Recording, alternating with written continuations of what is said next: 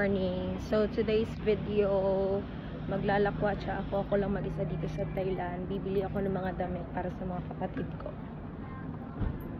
So I will try my best because hindi ako mahilig maglakad mag-isa. So kailangan may kasama. Pero ngayon, just face your fears.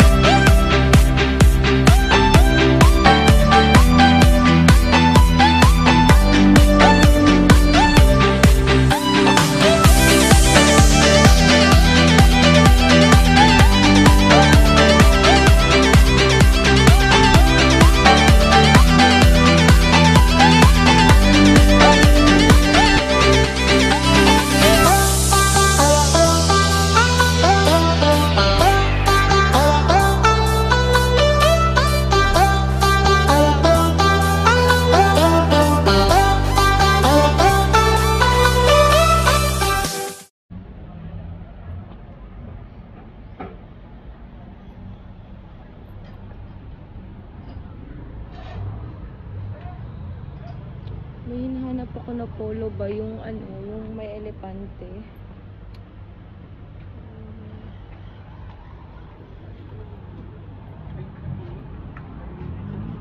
How much is this? 220 baht.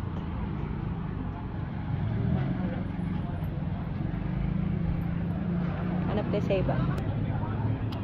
Guys, may gusto kong polo dito guys. Bibigay ko sana kay Kuya Jay and Kuya Gerald and Bertin. I want to give this one, but I'm looking for the elephant polo shirt, but I cannot find.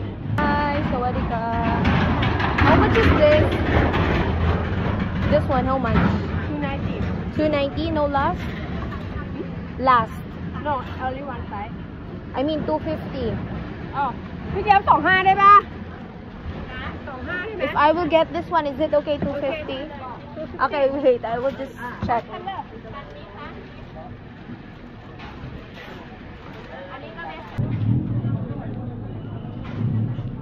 I like this one. Is it okay 200?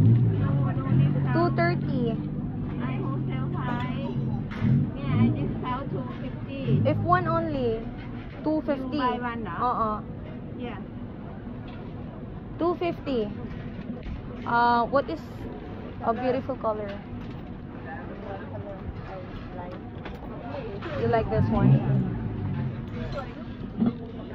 How about this one? No, it's not good. I like this one.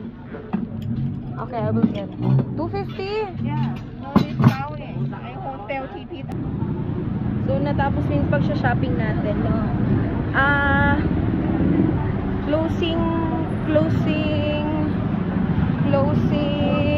store nila is 8 o'clock in the morning. So kanina nagmamadali na ako kasi lahat sila nagmamadali na din yung mga tindera. So they are going to close 8 o'clock in the morning. Ganito dito. Tapos may nag-roving ng mga police. Ayan, may nag-roving ng mga police na kailangan mag-close sila. So nagmamadali din ako mag-shop. So maybe babalik ako tomorrow. And then may nabili ako, papakita ko later. So dito kailangan mong kailangan marunong kang tumawad para mas makamura ka. Pero yung mga binilhan ko, grabe hindi magpatawad. Oo, pero good thing. Good thing na purchase ko 100 baht. 150. Ang pinakamahal na doon is 250. Oo, 250. So okay lang, 250. So pwede ko siyang nagdadalawang isip ako kung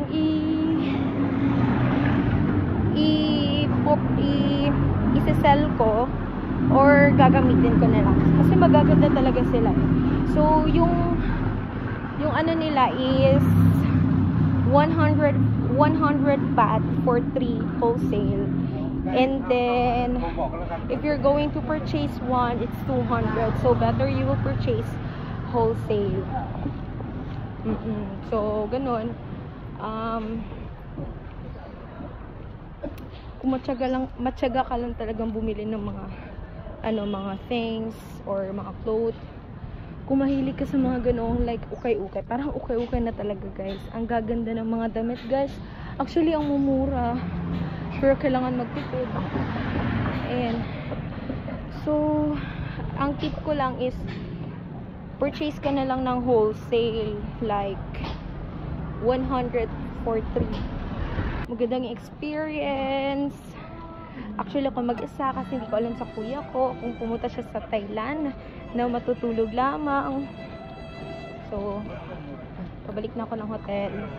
Ayan, nakakahiya kasi akala nila buong ako.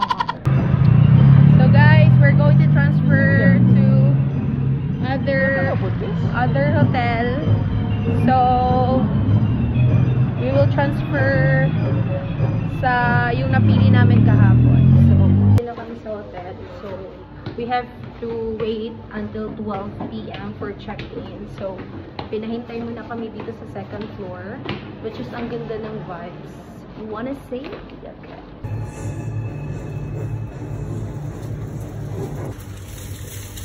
Watching movie while watching my brother. Wala. And nice dito guys kasi pwede kang magluto dyan. Dyan na kitchen for everybody. And then I'll show you later sa room namin. Ito tambayan lang to. Ganda.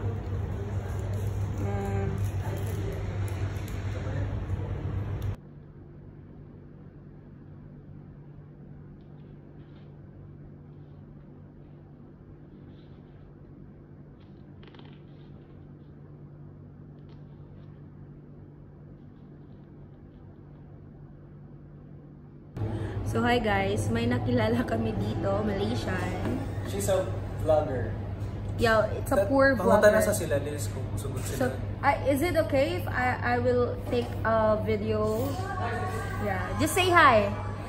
This one is Malaysians, Aish and Harish. Hi. They just diri lang ko, uy, maulo ko. They just visit Thailand.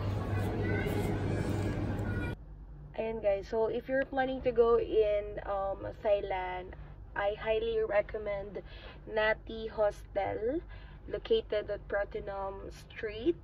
Yun din ang sinabi ko before at my first day in Thailand. Ang Pratunam Street is malapit siya sa mga shoppingan or yung mga Bangkok clothes dito. And then also they have a street food here. Can also visit Tray Night Market.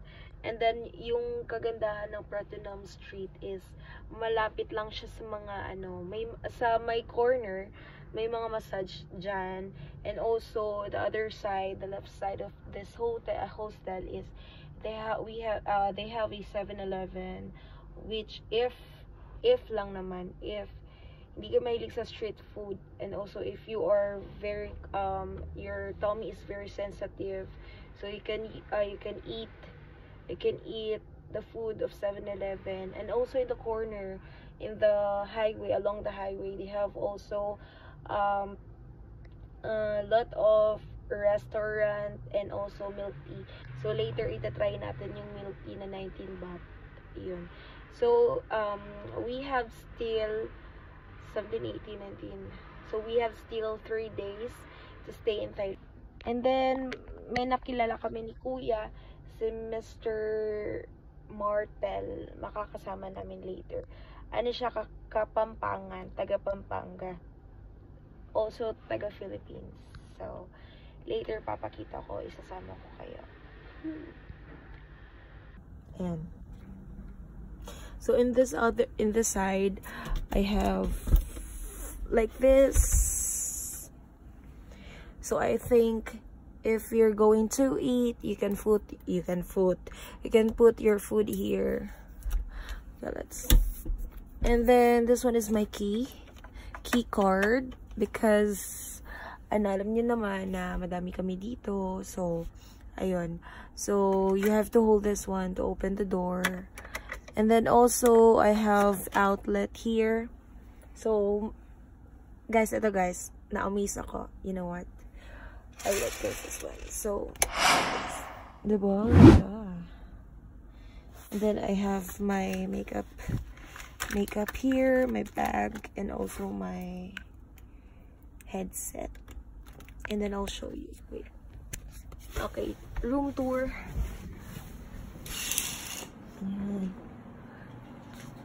So this one is the one bed, other bed. This one is my brother's bed. This one is the other one bed. And this one is my bed. I'm a room 23. Bed 23, huh? Gamiton na ako. And also we have AC, and then our cabinet. Ayun. So guys, before I forgot to tell you how much is the cost, or magkano ba yung bed na binayaran namin. So I mean yung room, hindi siya by room, pero by bed siya. One bed, it will cost 350, which is, if you will convert that one in the Philippines, wait, I will check. So ano siya guys, per bed, if you will convert Thai to Philippines, it's 560 pesos. So since dalawa kami ni Kuya, 350 times 2 equals 700. So we paid 700 times 3, 740, 21, 8, 7, 14, 21. It's 2,100 baht. Lalabas lang po ako, bibili ng milk tea.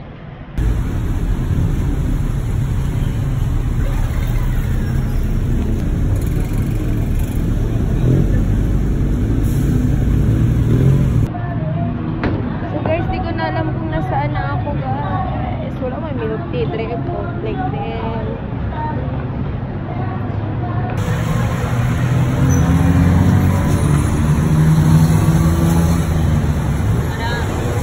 Thank you.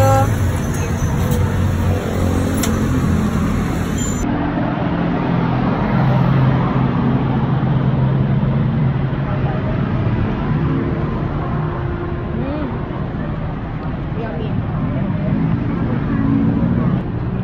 Guys, alam nyo ba, sa Pilipinas, 5:30 pa lang.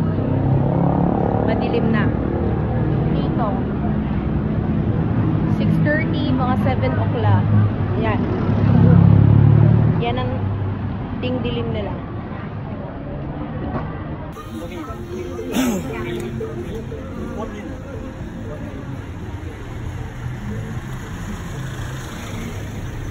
Ito yung Pratunam.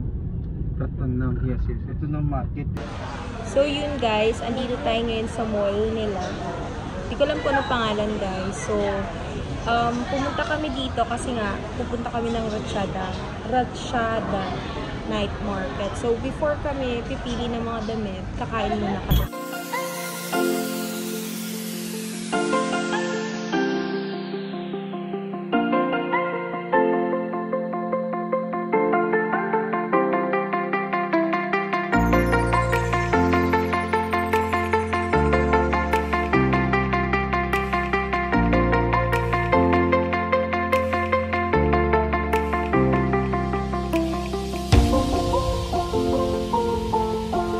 Guys, ang daming tao!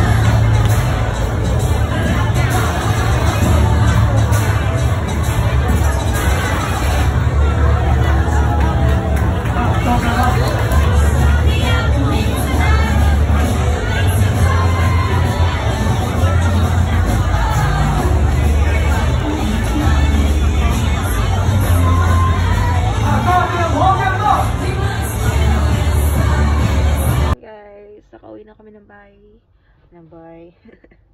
Nakauwi na kami ng hotel. And then, it's already 1 a.m. Ang daming ganap doon sa sa Ratchada kasi ang daming mga damit. At ang mura-mura pa. So, maybe, hindi ko alam kung matutuloy kasi we are planning to go to Chatuchak weekend market. So, let's see. Kasi sabi daw nila, mas mura daw doon. So, gusto pa namin mag-shopping ni Kuya kasi marami pa kaming hindi nabili for our family. And then, let's see.